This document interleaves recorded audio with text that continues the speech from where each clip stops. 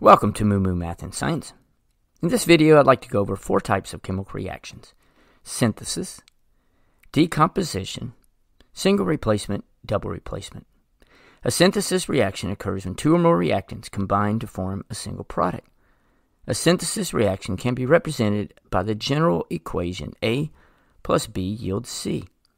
In this equation, the letters A and B represent the reactants that begin the reaction, and the letter C represents the product that is created or synthesized, and then the arrow shows you the direction.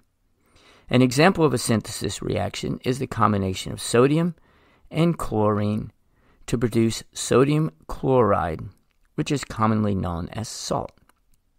Another example is the combination of hydrogen and oxygen, which combine to create water.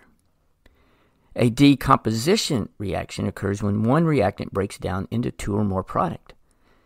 Here's the equation. AB yields A plus B. In this equation, AB represents the reactant that begins the reaction, and A and B represent the products. Again, the arrow shows the direction. If you pass an electric current through water, it will cause water to decompose. This would be an example of a decomposition reaction. The water breaks down to produce hydrogen and oxygen gases. And here's the equation. A single replacement reaction occurs when one element replaces another in a single compound. This type of reaction can be generalized with this equation. A plus BC yields B plus AC. During the reaction, A replaces B, forming the product AC.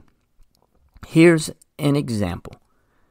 You have nonmetal hydrogen is displaced by the metal zinc, and it produces zinc chloride and then a hydrogen gas. A double replacement reaction occurs when 2 ionic compounds exchange ions. This produces 2 new ionic compounds. A double replacement reaction follows this equation. AB plus CD yields AD plus CB. A and B and C and D are the 2 reactant compounds, and AD and CB are the 2 product compounds that result from the reaction. During the reaction, the ions B and D change places.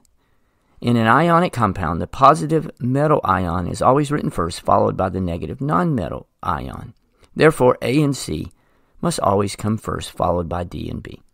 An example of a double replacement reaction is sodium chloride reacting with silver fluoride.